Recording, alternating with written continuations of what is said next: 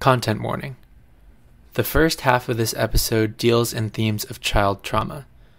This includes the implications of abuse, themes relating to child labor, and themes of religious trauma. This conversation takes place from the beginning to the break. Stay safe. Last time on the Strings of Fate podcast.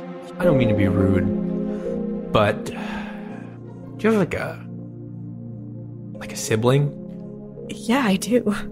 If we get out of this, I'll see what I can remember and get back to you on it. That would be amazing, thank you. I've been looking for her for a while. I've taught you about as much as I can in this time frame. These powers, I don't want you to look at them as something you can use to win a fight. I kind of see it as magic that helps grow. It seems like it brings life rather than takes it away, which is something that I'll have to get used to. But I don't know what I'm gonna do. I don't know how I'm gonna train if I don't have your help. You're gonna need somebody who can help you find what you're looking for. I've been avoiding talking about it. I'm sure you've noticed, but that's for my own reasons. But I know that there's something that's important to you in my experience. And I know you want to find her. And I want to help you. So, what do you want to know? You come upon what looks to be a small corner store. And at the top you see the sign. Blondie's Botany.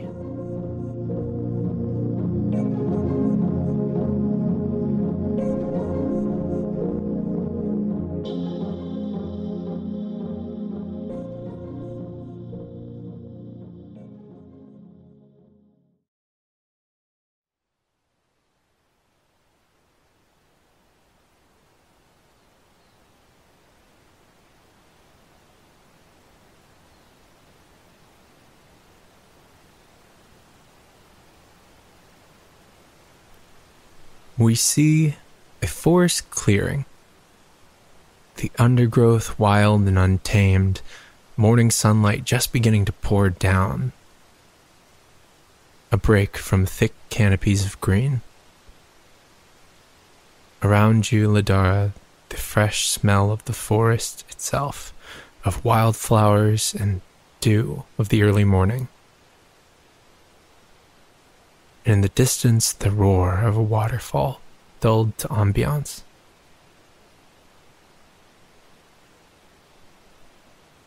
Astrid, as you sat down upon the aged corpse of a fallen tree, now home to fungi and moss and whatever feeds upon them,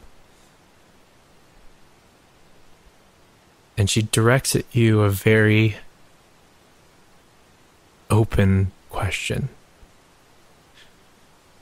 One with a lot of weight that has been building every day of training and every day since you've known Astrid. What do you want to know?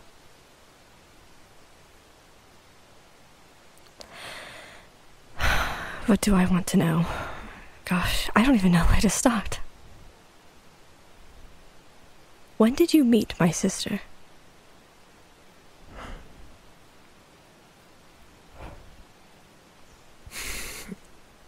I think it must have been 10 years ago at this point.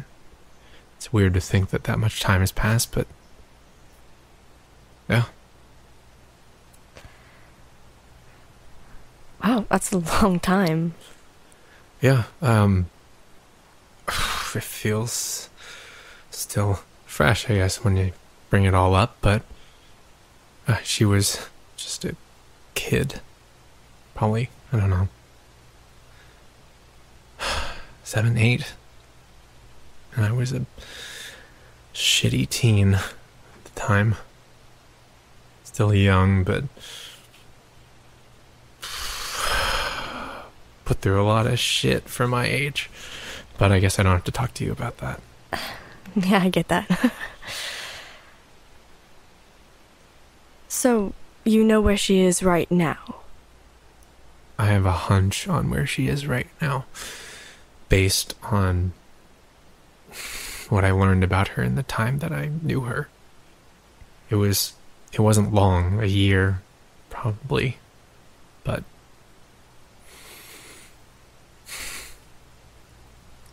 I don't want to bore you with a story, and I don't, because I don't even know if this is the same person we're talking about. It's just like I said before, a hunch.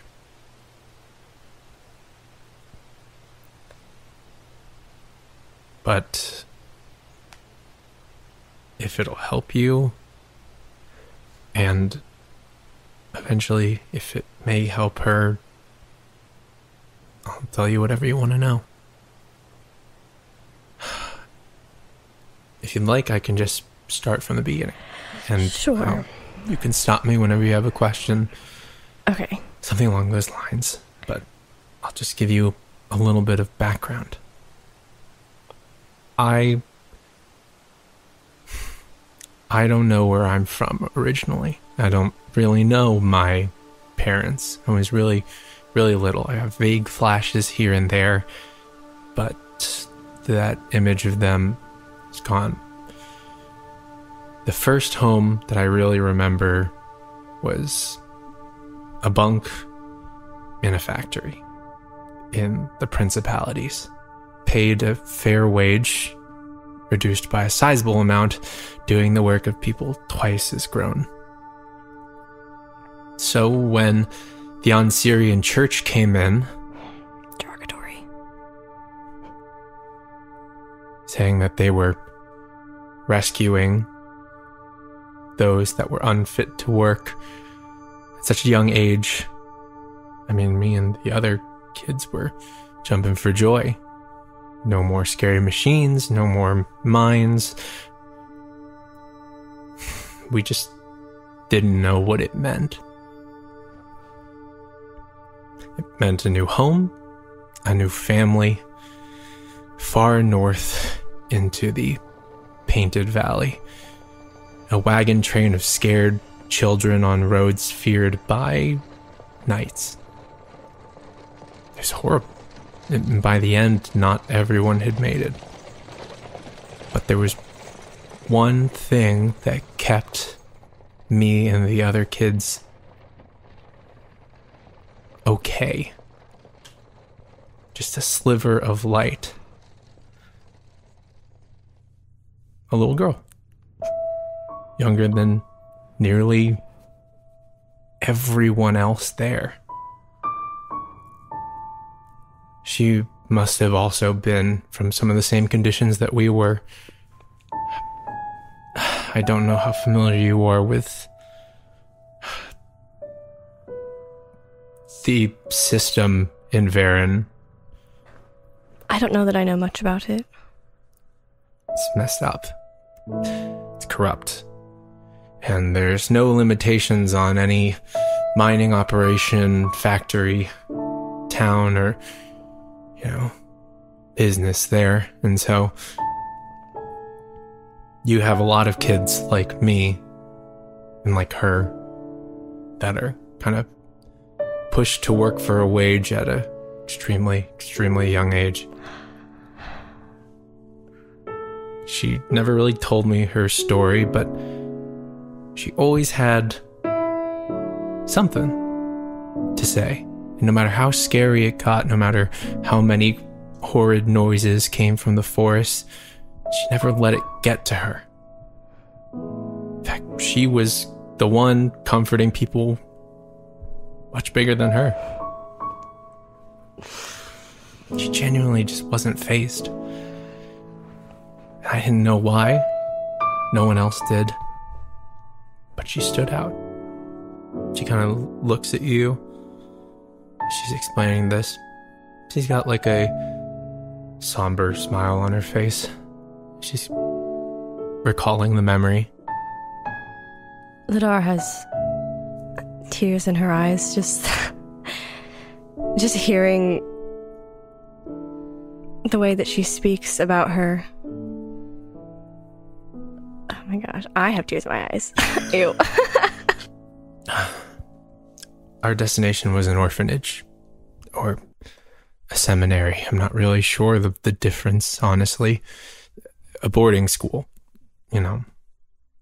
It was on the coast of the Sapphire Strait of the Painted Valley, a mining town shared through a variety of complex edicts between Varen and Ansir.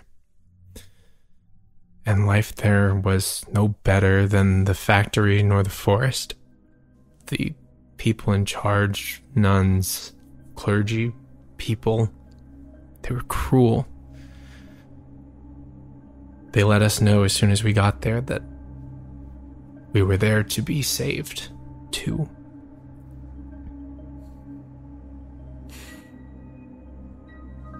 To make up for our sinful pasts, our sinful selves.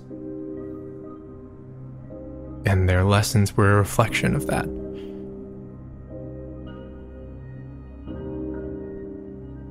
It was a disparaging of everyone and what made us who we are. That we were inherently sinful. That ran in our blood. And if you had any casting in you, that made it worse. Much worse. I was particularly singled out because I had a bad mouth and a worse temper. But if we're talking about the same person, she had it rough too. Was she taking was she taking the medicine that... She looks up.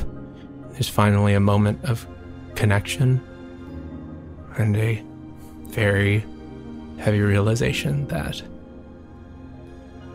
she is talking about the same person as Astrid. So there was medicine. Oh my god. She talked about it all the time. She talked about how she needed it and that's why this was happening, and that she wasn't trying to do what she was doing. It just happened to her. I'm sorry. Oh my god. No, I'm sorry. I did this to her. No, I did this to her. No, listen, we can stop if you want. I can just tell you the name of where to go, and we don't have to talk. No. I'm okay. It's just a lot, but... Was she okay?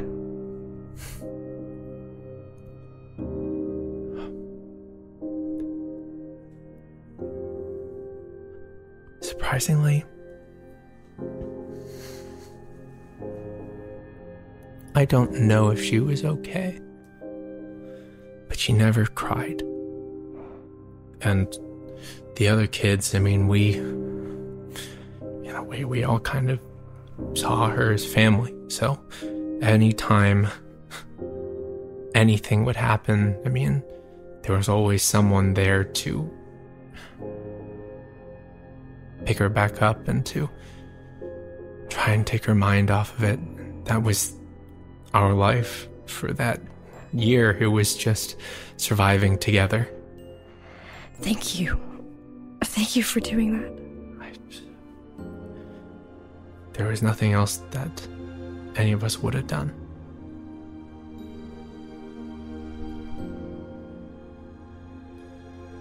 But yeah,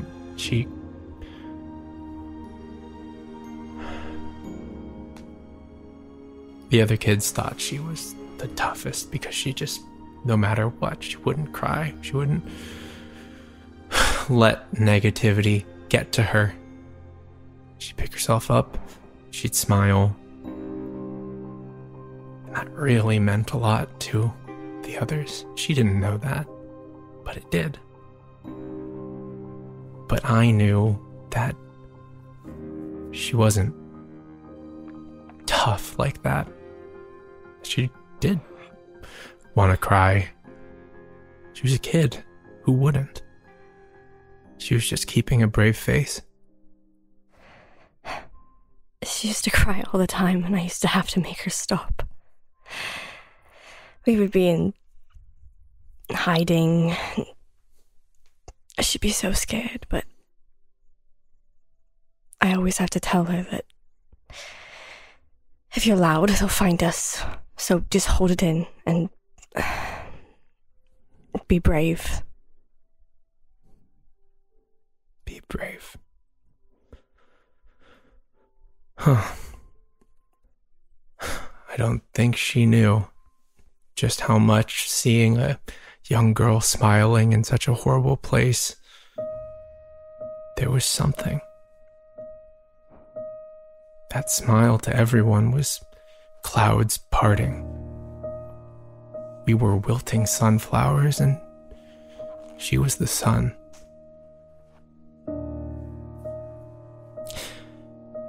And in my last few months, I asked her after a particularly bad run-in with one of the headmistresses why she wouldn't cry, why she kept smiling.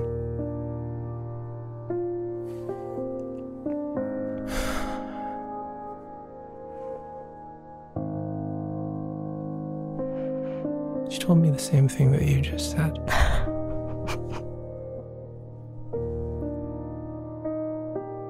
And then she said that she smiles because she knows that she's going to be going home any day.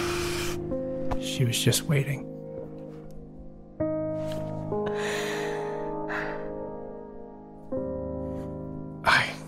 I didn't end up waiting. I had enough, and I did something that apparently nobody had succeeded in doing before. I ran. I ran, and I never looked back. Dodging the knights, the clergymen, the nuns. I offered the escape to everyone before I did it. They were too scared. Except for her. She was staying put for a reason.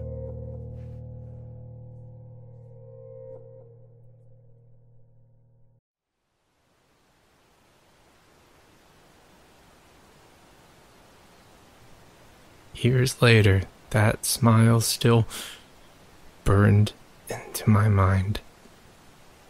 I don't know where she is now exactly, but my hunch is that she's still back there after all these years, just waiting for someone.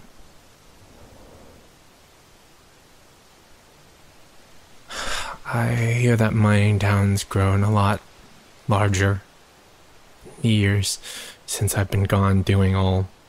She kind of gesticulates wildly around with her arms. This. Brookshade.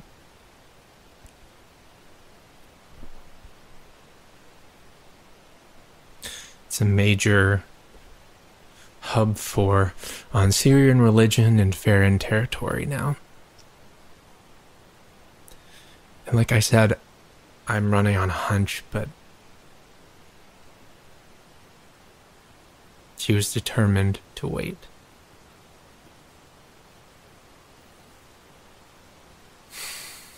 And so I think her words kind of falter as she just kind of sinks into her hands, falling silent. I'm gonna find her. I have to. I did that to her. I put her in that situation. You look up to you and kind of take a breath before continuing. Lidara, if the person that I'm talking about is the same person you're thinking of, then I think it has to be you. I don't think she'll go with anyone else.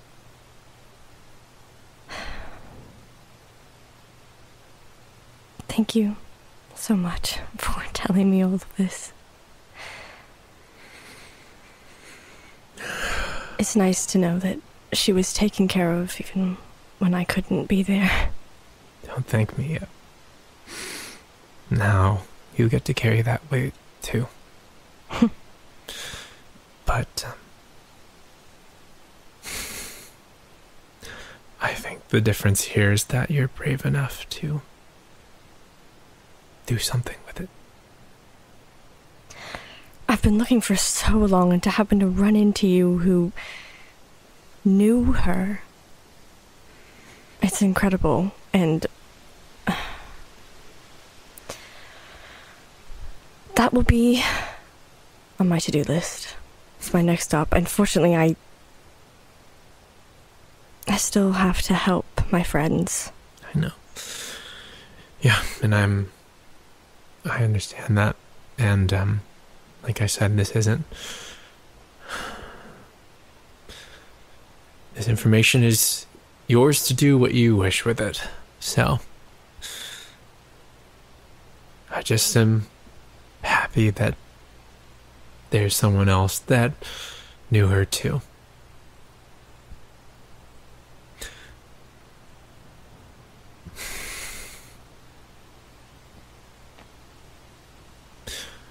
Just when you see her, tell her that Astrid's sorry for leaving her behind. I will tell her you said hello. Fair enough, she says as she stands up, stretches from along and says, we still got a few more days. Training has not stopped yet. Oh, yes, the training. Yes, couldn't forget that. If you're going to stand up to the Knights of the Morning Lord, you're going to need to have a little more magic under your belt and a little better connection to the Vondric side of things. And I'm absolutely ready for that. I will do anything it takes at this point.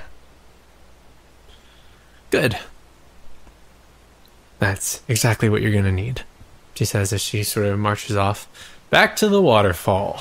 No, not the fucking waterfall.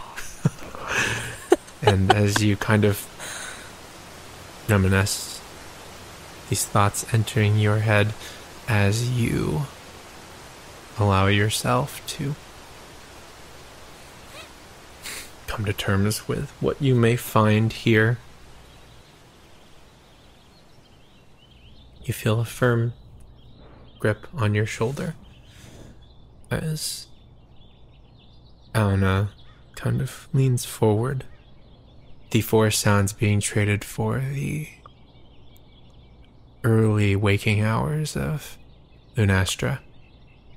Auda leans forward and says, "You ready?"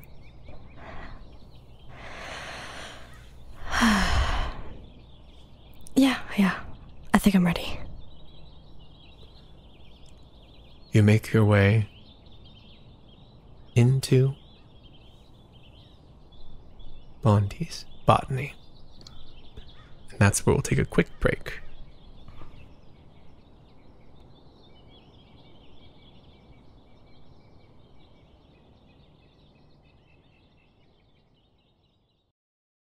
Hey there, it's Christian with the break. Thank you so much to Michaela and Michelle for filling in for me last week. I had strep and absolutely zero voice, so they came out of nowhere on the latest of notices and helped me out. I hope you're enjoying episode 40 of the podcast. That's right, episode 40. It's a big milestone for us, and we are really, really excited to have made it this far. And what better way to celebrate a big milestone than with a big giveaway? That's right. We are partnering with our friends over at Dungeon Depths once again to host another fantastic giveaway. You can check out our social media and their social media for the specifics of this giveaway. There is a lot being given away here. A total of 21 stickers and 2 sticker sheets. That's right, we are giving away an assortment of Softpod themed stickers, including your choice of 5 logo stickers, a special winter logo sticker, both party sticker packs, a choice of logo decal, a set of Moonlighters decals, 2 sheets of Dungeon Depths TTRPG miscellaneous stickers, and your choice of a Dungeon Depths Roll the Bone sticker pack. That is a lot of stickers that you can put on a lot of things. So go check out our social media for details. Thank you, Dungeon Depths. If you're not familiar with Dungeon Depths, well, they are a store that supplies quality gaming supplies with character, and I said supplies twice to emphasize it. You can delve into the Dungeon Depths to find stickers, clothes, dice vaults, apparel, which also means clothes. And if you use the code SOFTPOD at checkout, you can get 10% off your order. That's right, SOFPOD. In all seriousness, Olivia from Dungeon Depths has been fantastic this year. As the year comes to a close, I just want to shout out and say thank you for everything that you have done for us, whether that be the giveaways, whether that just be talking about the show and supporting us. It has all been huge, and everything that you have created for the show has been absolutely amazing. So thank you so much, Olivia. Everyone give a shout out to Dungeon Depths and go check them out, please. Oh, and I just got this message in that the winter stickers, which are a limited time availability only, that pre-order is going to end tonight at 11:59 p.m. EST, so Friday, 11:59 p.m. EST. Moving on, thank you to Roll20 for sponsoring the show. Roll20 is a virtual tabletop that allows you to connect with players across the world, or if you're like me last night, then it means that you played Lancer and you played it on TV and you had Roll20 there as a battle map, which is really nice. So thank you, Roll20. This show is also sponsored by you, the viewer, via Patreon. Patreon is this amazing website in which you help support us, and it keeps us on the air because it allows us to pay for our licenses and for the distribution platform for our podcast. And so thank you very much to everyone who supports us on Patreon. It is a huge help always. We are always trying to figure out what the best way to get content out to you is, and with work and such winding down, hopefully we can have some things out soon for you. I'd like to list a couple names from our honorary bard tier, if you would all be so kind as to listen. We have patrons to discuss. Thank you to Anna, Faye, Jessica, Isella, Carrie, Annie, and Eli. Thank you so much. If you haven't already heard, we are heading to Holiday Matsuri. That's right. We actually have a panel at a con. It's pretty huge. If you are attending, you can do so on Saturday at 12:45 p.m. in the Los Angeles panel room. You can join us there for our panel on storytelling and RPGs, in which we call So You Want to Be a Storyteller. We'll be going over character, we'll be going over being a DM and writing out a narrative that engages your players. It's all going to be super fun. So come check it out, please. Finally, thank you to our community Discord server, the Soft Chord. Thank you for supporting us and for being there every Friday. It really means a lot, and we would not have made it through this year without y'all. And of course, you can't mention the Soft Chord without the Soft Chord mods. Thank you for making the community amazing and for keeping it all under wraps, because none of us have time to, so you are really a godsend. I think that's everything I've got to say for today, so thank you for an amazing year. Let's have another. Goodbye.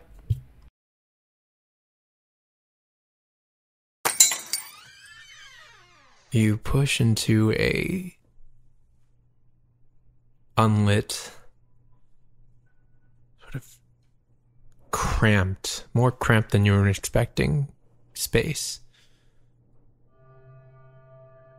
just what you can see from here, you can see that there are jars upon jars on shelves filled with seemingly random things. Teeth as large and sharp as daggers, the shell of a creature you can't even imagine, and something that seems to be moving. Just a few of the strange things that you witness and hear.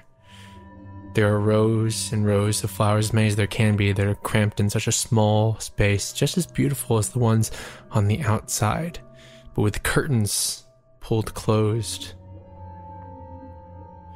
In this dark space, they're almost looming, almost growing as you step past them.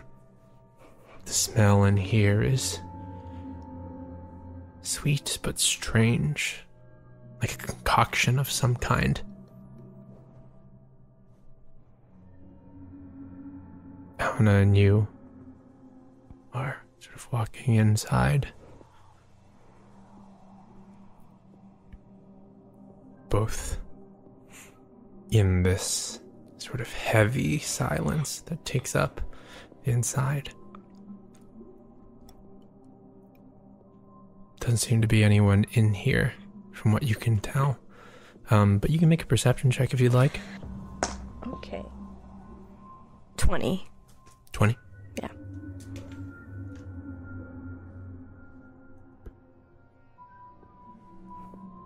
In the pitch silence, there is movement in here. Something that, as you are walking through one of these rows, kind of catches you off guard. Is there something sort of shifting in the darkness around you? You can still see, but with all the foliage and the kind of mishmash of different oddities and crates and barrels, and you're kind of on guard.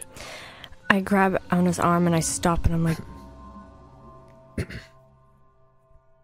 Hello, is there anyone here?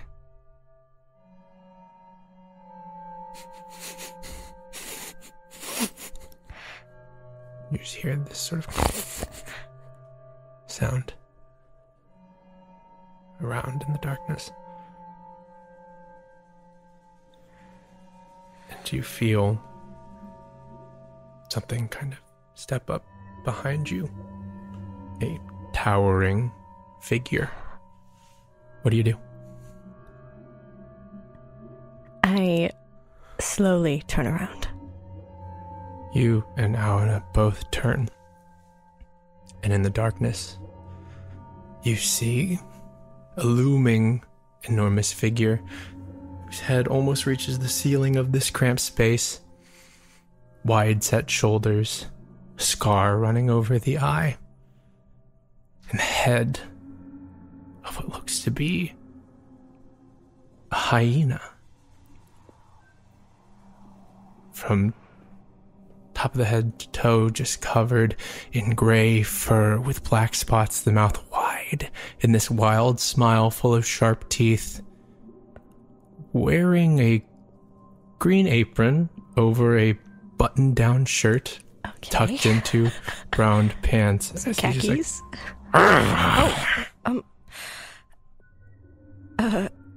Hi.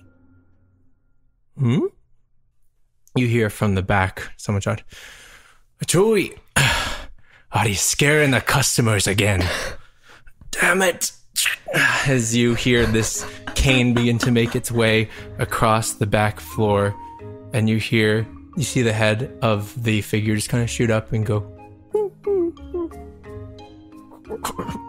kind of picks up a bouquet from one of the pots and just kind of like holds it towards you.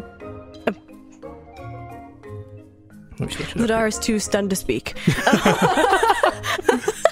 Auda is like, also too stunned to speak. He has his hand on his quarterstaff and is kind of getting ready to hit, and now is very confused. She reaches out her hands, I guess, and she's like, he kind of puts the huge bouquet in your hands as he's just like, thank you. Hobbling from kind of the back, you can hear this cane movement as you hear, well, the bloody lights, as the lights just shoot up And you can see that, yes, in front of you there is what looks to be a 7-foot-tall hyena man. That's exactly that is just what I standing thought it was. there. Okay. The clothes are a little too small. The legs just pointing out. There's no shoes on, so it's just like paws there.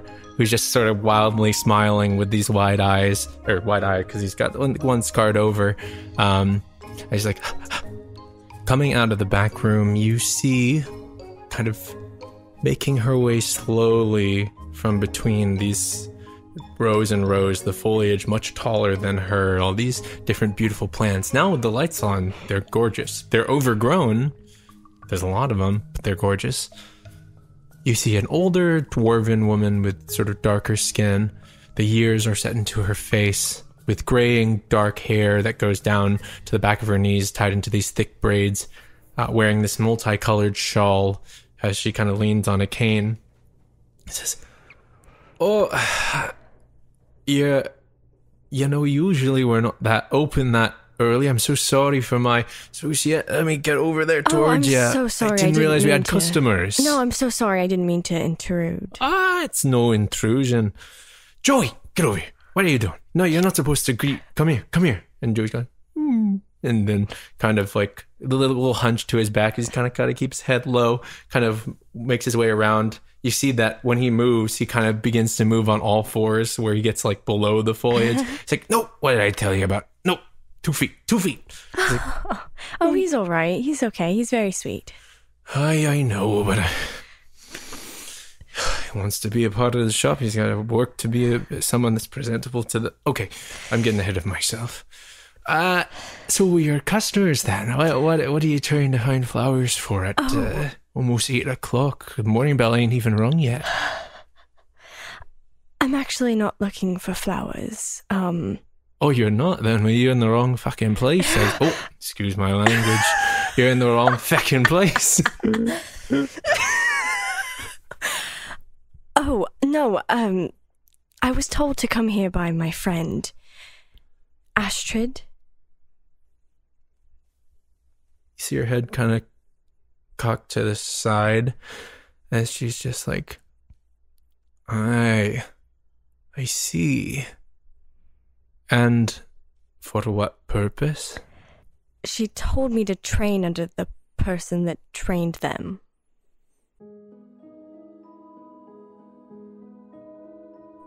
Is that right then? She kind of backs up and says, well,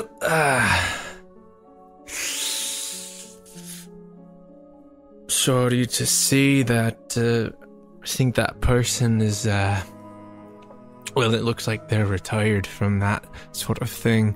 So, maybe I'll get back to them and say that you were, looking, but they come back a different day. They're not in. Are they? I think I know who's in my shop, Missy. She says, she's like so much shorter than you. She's like staring. Make intimidation check, sure. Lidara's like, I don't believe you. Oof. That's not very intimidating. That's a 9. She's so much shorter than you, but her stare is iron. Looking at you, she's kind of leaning on her cane. She says, right, and why don't you tell me what you're thinking then, if you seem to be a bit distrustful of my words. I don't mean to be accusatory, but I am in desperate need of help. And if there is someone here that can help me, I would really appreciate it.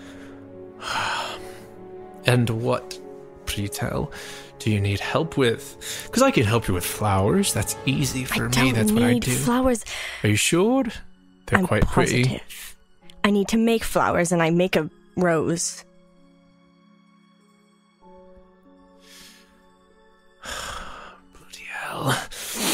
She kind of backs up and says, Joey, go make us some tea. She looks at you and says, don't stand around, come on. Thank you. Anna, come on. She makes her way back.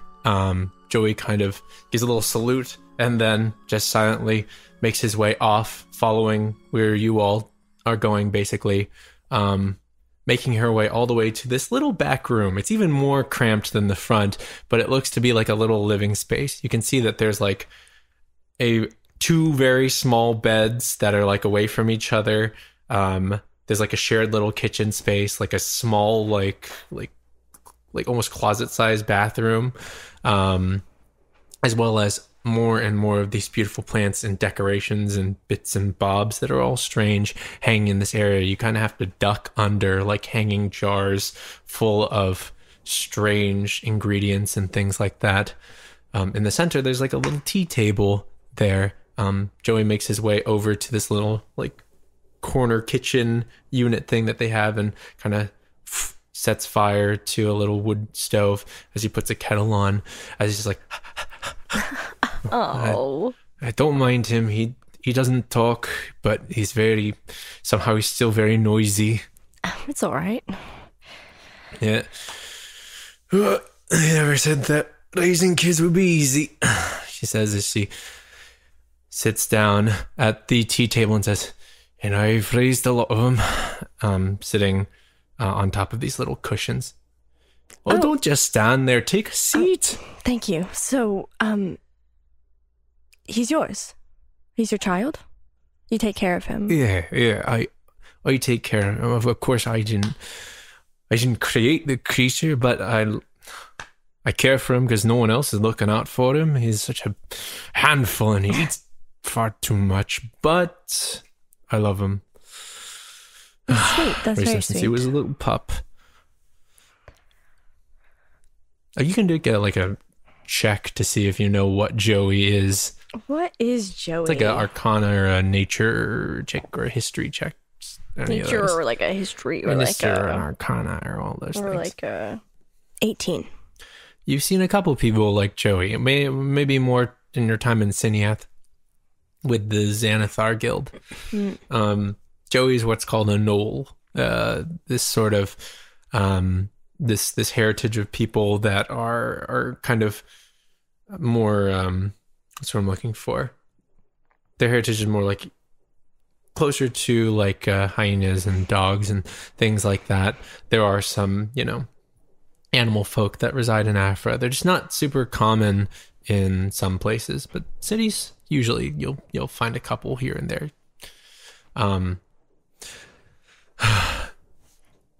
Alright, and you can call me Cranny. Sorry. Cranny. Oh, grandmother. Cranny. Oh, Granny. All right. Yeah, like grandmother. Everyone calls me Granny, so you can call me Granny. It's just easier that way. Okay. Granny. So as I said, I was told to come here by Astrid. I'm assuming you. Yes, I know. Astrid. Massive pain in my ass. Another little child that's gone and run off to do adventures. Yeah. But I love her. She just never visits, and then she sends more people my way to learn about being a druid and all that stuff. I've been done that in nearly, years now. So Astrid sends people a lot. Well, you're the first, I guess. So I expected maybe, I don't know, a letter before sending somebody to just, come in and join my school of druidic magic. But okay. I'm so sorry. I didn't realize that they didn't say anything. It's fine. I wouldn't expect it from them anyways. And you... And she kind of points over at Auda, who is just like, me? What are you doing here? He's just with me. Moral support. Yeah. Moral support. Yeah. Alright. How do you take your tea? However you take it, it's fine. Alright, no fixins then, Joey. Joey kind of turns around, is like, and just kind of like nodding his head with this wild smile on as he fixes the tea. And Auda kind of sits there, steers a little bit. He's like, I can't help but feel like. So, are you going to train her, or are you? is this like a big lead up to not training her? And I haven't decided yet, you see. Because you can make pretty flowers from nowhere. That's like the basic, you know that there is a connection to magic there. But what else can you do? Alright, do you want me to show you now? As long as you don't destroy anything, sure. Okay, I'll try my best. Control is half of the lesson. Alright, if you say so, and I'll just look at Joey and I'll say, how old are you, Joey? And I'll cast Speak with Animals. Joey kind of hears this and then sort of cocks his head and turns towards you, and it's just kind of like,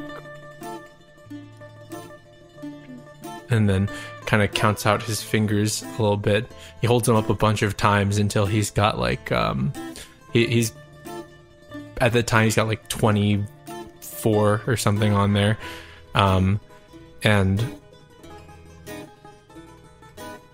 from the side, as you're looking at Joey, you hear a much smaller voice going, "But that's not that impressive." As you turn and look over, and on Granny's shoulder, there's like a small mouse there that's just kind of got its arms folded. It's like, excuse me? I thought that's what you were trying to do. I was going to stop you and say that Joey doesn't speak anything, just in general. But you can understand Chester here. Yeah. Yeah, I Chester think has a lot to say, apparently. I do got a lot to say, actually. Thanks for asking. Chester, if you don't mind, it's like, no, I know. I don't have to talk a lot, you know? You keep me over here in the back. We can only talk when you're not working the shop. Hey, finally, someone with a little bit of manners around here. Chester, how's you doing? Lidara, nice to meet you, Chester. Tiny mouse Tiny hand. mouse paw. Shakes your finger. He says, listen, you need information. Me and my boys, we got you. Little manners goes a long way in this city, let me tell you. Mouse wink. Wink. Oh, wow. You know, honestly, I might hold you to that. I trust you guys. You guys see everything. We're the most trustworthy there is in this city. There ain't no friend better to have in a city like Lunastra than a little mouse guy like me. I want him. Chester. So is that not impressive enough, apparently, Chester? You know what? At first I was saying it wasn't impressive, but, you know, not only can you speak to animals, you can speak to animals and really make them sympathetic to your cause. And, you know, Granny, he kind of looks up at Granny, who's like, oh, God. It's like, Granny, I'm starting to feel... I'm starting to feel like it is impressive. I mean, come on. She came all the way here in the early part of... Well, you know, I guess you can't really tell. But, you know, before the big bells rung, so... It's got to count for something, right? Thanks, Chester. Alright, you can speak to animals. You can make plants appear. Is there something you want me to do? I can try something else if you...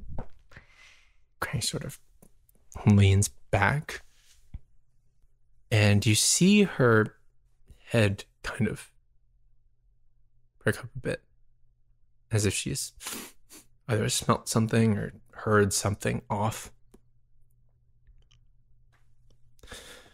She quickly stands up and then makes her way out towards the front. What do you do? What? Chester, do you know what she's doing?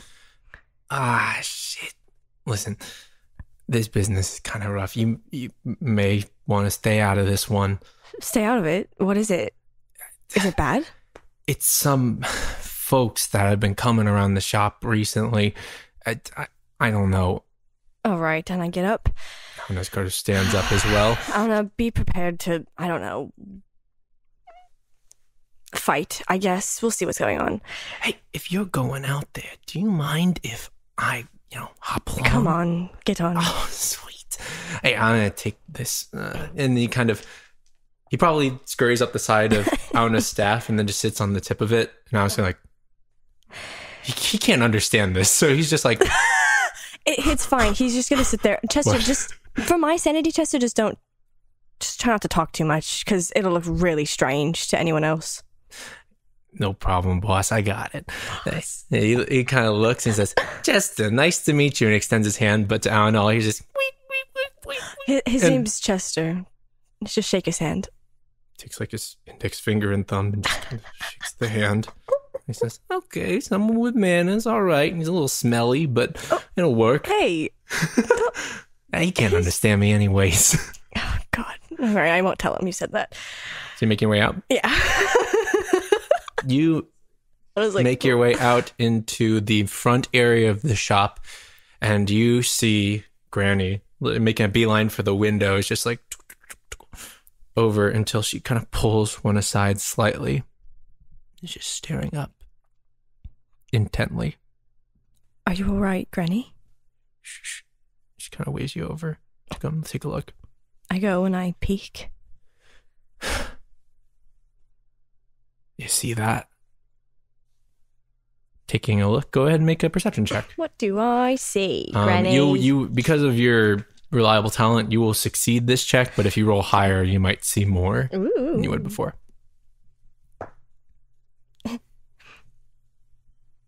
This was perception, right? Perception. Okay, so then 20. You go over Granny's shoulder and kind of take a look in the direction that she's looking, and it's not hard to spot.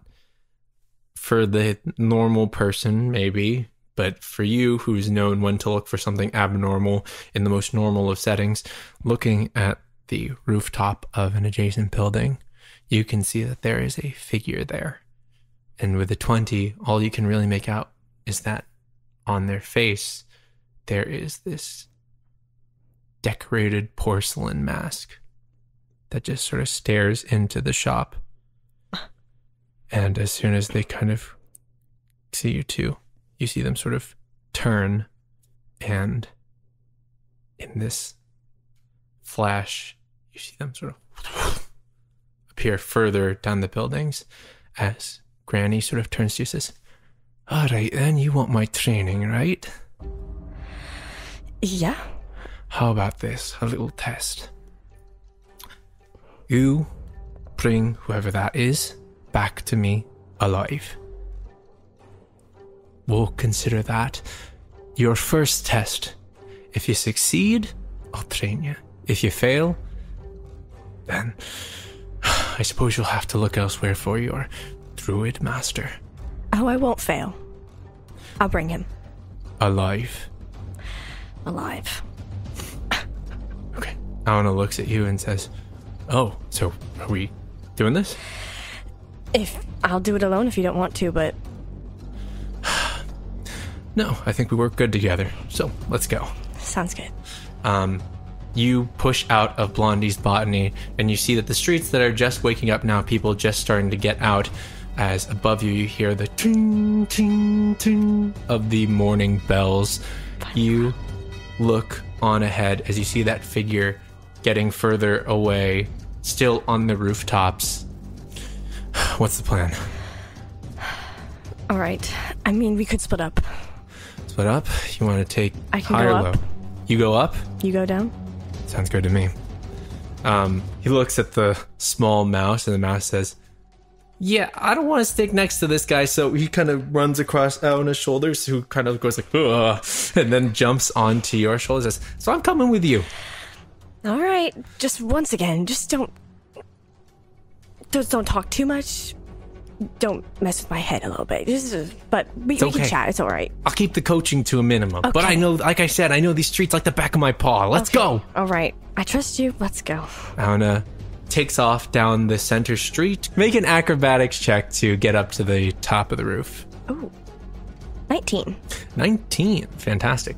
You begin to dart across the street, getting to what looks to be like almost like a fire escape. And without even getting onto the steps, you just leap onto the edge and just hurl yourself upward.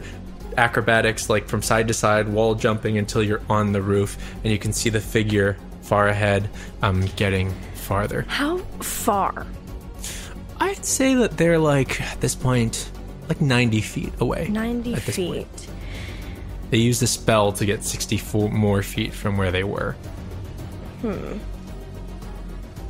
Can I try to shoot a trap arrow at them? Yeah, absolutely. Okay, yeah, I have one trap arrow, so I really hope this works. Okay. So go ahead and roll your attack. It's a natural one. Natural one. You pull your bow out as you're readying yourself, pulling yourself to the top of this building, and you pull the arrow back, the trap arrow, and it triggers as the trap just... Oh my god. Make a strength saving throw. Oh no. As this trap arrow, unfortunately, was... the mechanism on it was a little too hairtight. God damn. I'm fucking trapped. What was it you said? Strength saving throw for this one. You're trying to make sure you don't get wrapped up in your own thing. You can make it... No, death strength is what it is. 9.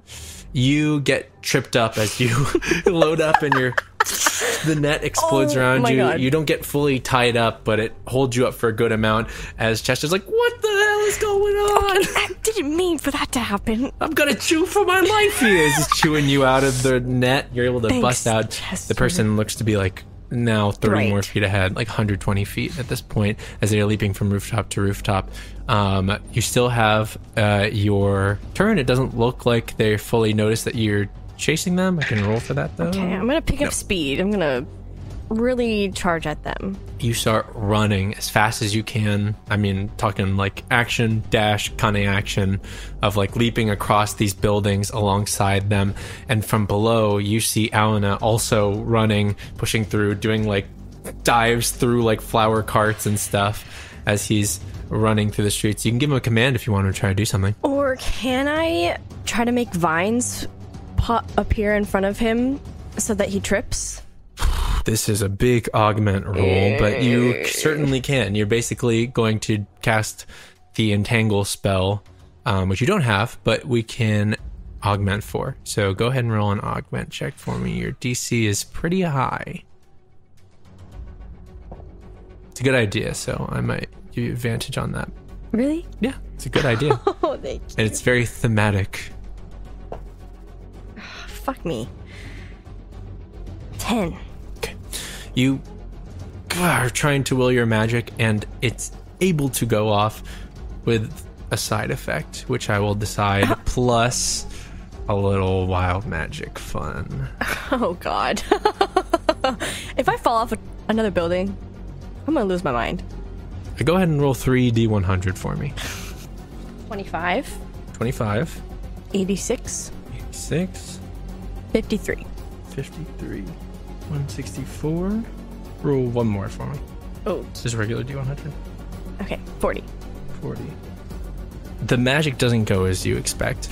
There is something strange that happens as you're trying to produce vines at a distance in front of you. It's such a far distance. You've closed some of the gap. It doesn't really happen. The vines produce, but they kind of wrap around your arms and legs and your body, but not in a binding way. What? They almost feel like an extension of yourself. What? As you find almost like springing vines and then these like large tentacles that you have, the vines that you have wrapped around you. You can use them to your extent. Just think like... Oh my god. I can be Monkey D. Luffy and fucking... You can Monkey D. Luffy if you want, as you are suddenly... I'm gonna try to grab him with yeah, my go ahead and make an vine attack arm. roll. Use like your dagger attack for this. Yo, what the... 12. 12. You throw out a vine, and it's this point that they notice you as they kind of turn around. The vine goes flying towards them to wrap around them. They're able to dodge out of the way and swipe up with a dagger, chopping off part of it, and it just kind of regrows there. Alana is still on the ground. He's getting a little bit further ahead of where that guy's going. What do you want him to do? If you want to yell him out some kind of something towards him. Can you do anything to make him stop running? Okay, I can try. He just kind of shouts backwards. You see Auna pull his staff and twirl it and then just slam it into the ground. There's like a gust of wind that sends him flying upward to block the path in front as he starts running towards the figure, giving you advantage as the figure is suddenly like stopped up and kind of falls kind of on their ass a little bit as seeing the sight of this air genasi just land like right in front of them. You have advantage on whatever you want to do next. Okay, I'll grab him. I'll try to grab him again with the vine, unless I'm close enough to him. You're close enough. At this point, you're close enough to use the vines. If you didn't have the vines, you'd not at all be able to do this. Okay. Then I will try to grab him again with the vines. Go for it. 26. 26. Yeah, there's no way he's getting out of that.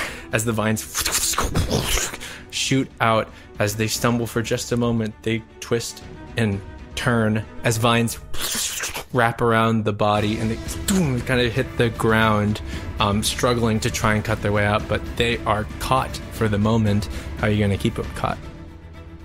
I will shoot an arrow in a way that like pins like the vine to him, like his leg or something, so it's not like he's not dead. Sure, you make like an attack roll.